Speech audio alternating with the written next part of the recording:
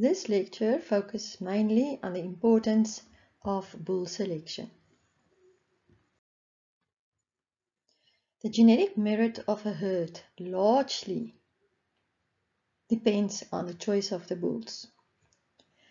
The result of your choice of your bull selection is only observable 4 to 5 years later when the daughters of those bulls start to produce. The effect of the bull, however, stays in the herd for 3 to 4 generations, and it's therefore very important to do bull selection with great care. This slide gives an indication of a bull's influence in the populations where it has been applied. His first generation daughters will contain 50% of his genes. The second generation, if he has not been applied again, will contain around 25% of his genes, and the third generation around 12.5%, indicating that a poor bull choice really has large repercussions. Breeding values of dairy bulls are determined from their daughters' performance. We therefore need progeny testing in order to estimate reliable breeding values for bulls. However, in the genomic era, these young bulls are genotyped at a very young age, which ensures reliable estimates of breeding values at a very young age. Today we see that young genotyped bulls are marketed whose sires have not even yet been progeny proven. We therefore see a tremendous increase in the rate of genetic improvement in our dairy populations.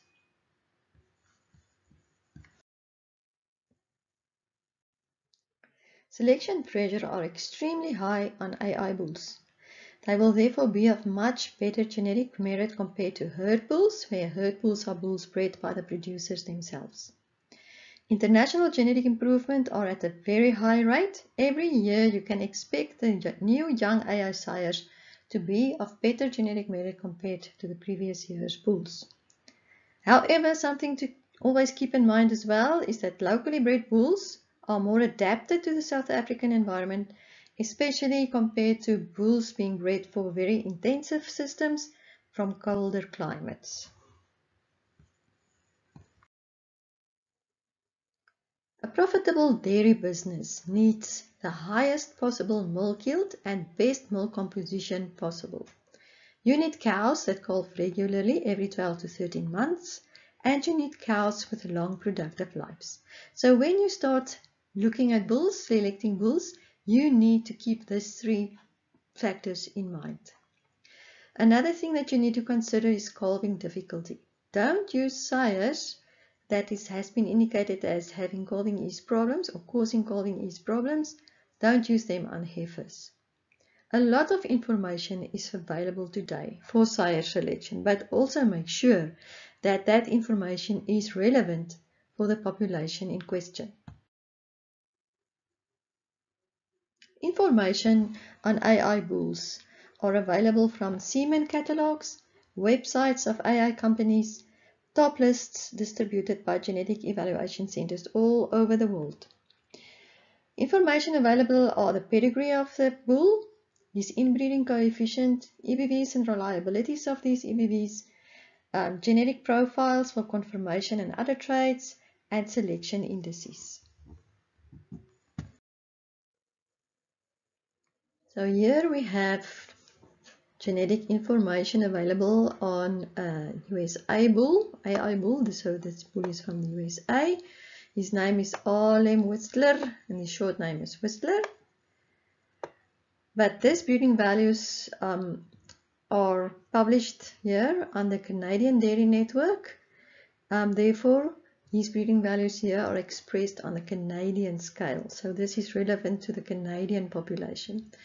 So here we have his birth date. We have his inbreeding coefficient there. He's an embryo transfer, and he has tested homozygous for the A2 protein allele. Here we've got his parent information, his pedigree information. So if you click on any of these links, you will go to their genetic profile on their system. So here we can see he is still a very young bull, born in 2017. We don't have any daughter information yet. So this is a GPA breeding values for this bull, meaning it's still a parent average and he has been genomically tested. So this is a genomically enhanced parent average from the April 2020 genetic evaluation of CDN. So his overall reliability is 63%, which you can see is still low, although he has been genomically tested. And then here it says breeding values for production, milk, butter, fat, and protein. They also indicate the ranking. So he ranks in the 91st percentile of the population for milk yield, for example. This is his butter, fat, and protein percentage breeding values. And then here his selection indices are indicated. So we can see that is the pro dollar index. This is economically index, which is quite good. Here we have the total merit index called the LPI, which is also there indicated as a genomically parent average LPI. And here we've got indices for production, durability, and health and fertility. Then here, this is his genomic profile for conformation traits. So you can see there we've got sub-indices on conformation, the mammary system, feet and legs, dairy strength, and rump. And then below here, the individual traits are indicated. The way they do it is they express it here around the average of the breed. Some countries use the active average, other countries use the base year average, but you can see then, according to the average of the breed, if this bull for the specific trait are above the average or below the average. Now, all countries do their own genetic evaluations for the estimation of breeding values. These breeding values, however, are not comparable across countries. Therefore, Interbull was established to do joint international genetic evaluations for the estimation of maize breeding values of all AI sires around the world and present it then to the countries on every country's own genetic scale. Now, these maize breeding values are then directly comparable to the breeding values of your herd. So when you do bull selection, the very first thing you need to know is what the herd's genetic levels are, so that you ensure that the bulls that you select will improve those herds' genetic levels. Remember, the breeding values presented in overseas catalogs are not comparable to South African figures. Most AI companies have their own commercial breeding programs to help farmers with bull selection. They set up minimum specifications per trait for bull selection, but are this done according to the herd's genetic levels as estimated from the genetic evaluation? I'm not so sure. Furthermore, it does take inbreeding into account, but just on a restricted basis, because it's only taking 3 to 4 generations of pedigree information into account, and we saw that you need at least 6 generations for calculation of accurate current inbreeding levels. Furthermore, of course, these commercial breeding programs only includes their own bulls, so it's not really an objective way to select AI bulls for your herd. SA Stud-Book therefore developed an independent breeding program called sadairyBulls.com, where all available AI sires are being considered and all available pedigree information is used for the calculation of inbreeding. Bull selection are then based on a herd's own genetic levels, and a farmer can customize his own breeding objective for selection of bulls. This independent breeding program therefore enables a farmer to select bulls that will make the most genetic progress in his herd with regards to his own breed objective but causing the least inbreeding. In the selection of bulls, the reliability of breeding values also needs to be considered. Young bulls are in the top of the genetic rankings. They are the most genetically advanced bulls available, but their breeding values are still less reliable even if they were genotyped. Proven bulls, however, are not in the top anymore, but they are much safer to use because you know exactly what they're going to breed in your herd. With genomics today, we see that young genotyped AI bulls are being marketed from sires that is not even daughter proven yet. And there's definitely a certain risk involved in this. And for this reason, it is recommended that bull teams are being used in your herd with regards to young genotyped bulls to spread the risk across the whole team of bulls. With regards to the cost of semen straws, we see that the price of semen straws not necessarily reflects the genetic merit of the bull. It's often a question of supply and demand, and we see that if a bull proves to be popular for whatever reason, there's usually an exponential increase in the price of that bull's semen. The price of the semen should therefore be considered relative to the expected genetic improvement that that bull will cause in your herd. Semen of young national test bulls, therefore South African bulls, are usually much cheaper than imported semen, and it will increase the reliability of maize breeding values if it is more widely used by our breeders. We therefore recommend that our breeders should consider all ways to use local AI sires as well in their herds. Never use semen of only young genotyped bulls. Always use at least one AI sire as well, proven sire. We recommend that 3 to 4 sires should be applied to 100 cows. Looking at herd bulls, this is bulls bred by the breeder himself from out of his own herd.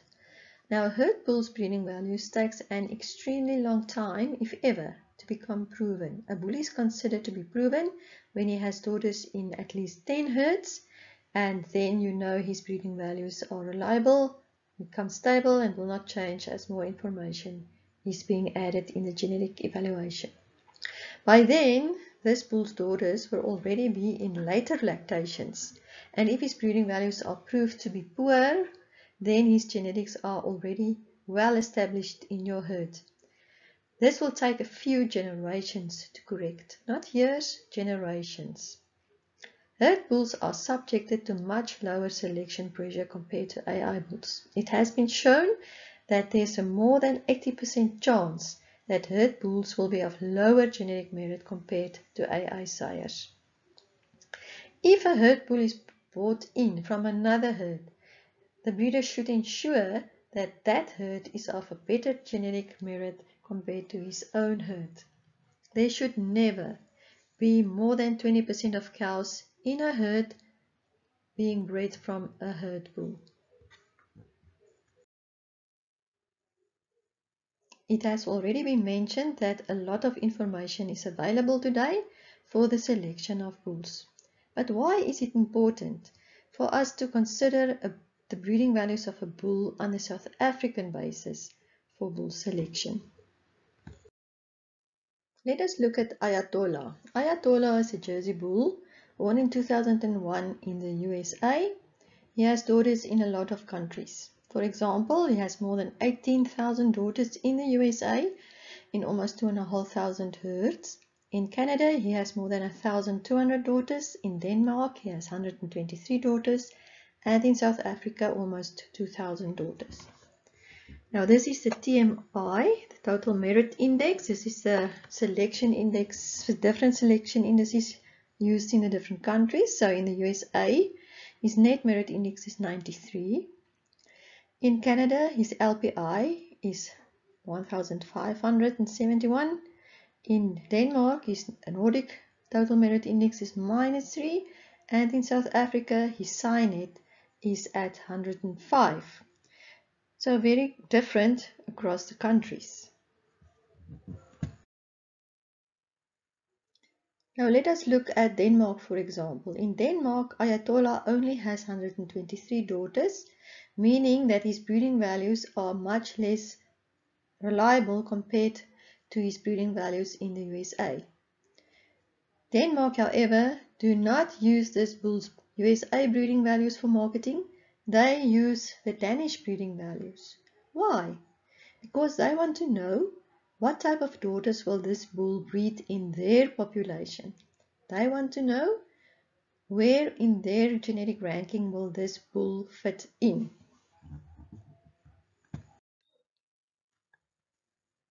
This is Madawaska Aerostar, a Holstein AI sire from the USA. And here we see his breeding values on the South African scale, therefore based on his South African daughters. And below here we can see his breeding values on the Canadian scale. And we're specifically looking here at somatic cell score as an indication of udder health. So his daughters in South Africa, the daughters that he bred there, is below the average, the breed average for udder health, while in Canada his daughters were to the more desirable level with regards to udder health. Why does this happen? Why is this so? Because the South African population are already on a higher genetic level, better genetic level for udder health compared to the Canadian population. If we look, for example, at calving interval in the South African population, he is below the average with regards to fertility. So he breeds daughters with having longer calving intervals, worse fertility than the average of the breed.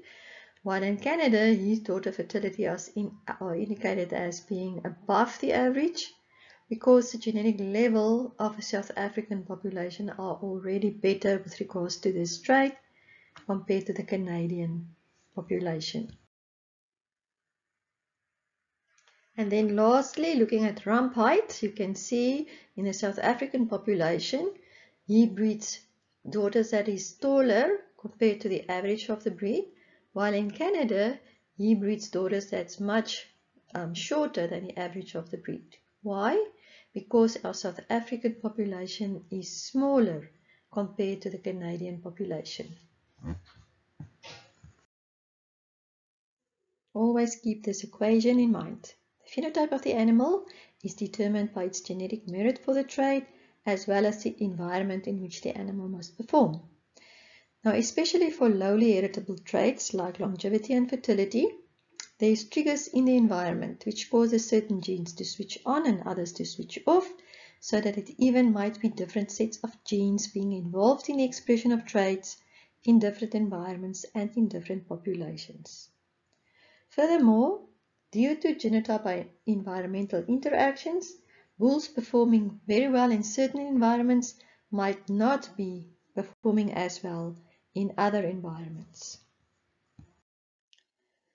The bottom line is therefore to select bulls on information that is applicable to the population where he is going to be applied.